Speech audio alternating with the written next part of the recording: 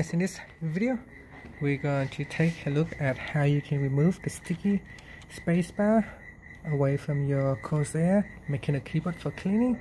Now, when you try to remove it, it is a little bit hard and sticky, and you might don't want to pull out too hard, as you may break it if you use too much force.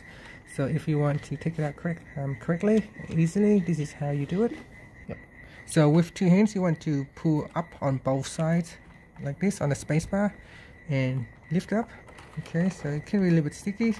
Just don't worry too much, but just pull it out, and again just try to pull up straight like that, and that should come off. And this is what it looks like at the back of the key, and here's the key.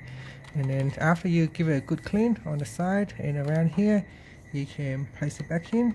Now this white line is at the top, so sometimes you might put it the other way around, so make sure you put it in the right directions, and then just make sure it fits in correctly before you push it down.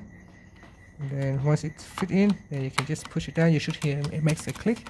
As you can see here, when we put it in the right directions, the key doesn't actually shake or move a lot. And that's it. Thank you for watching this video. Please subscribe to my channel for more videos.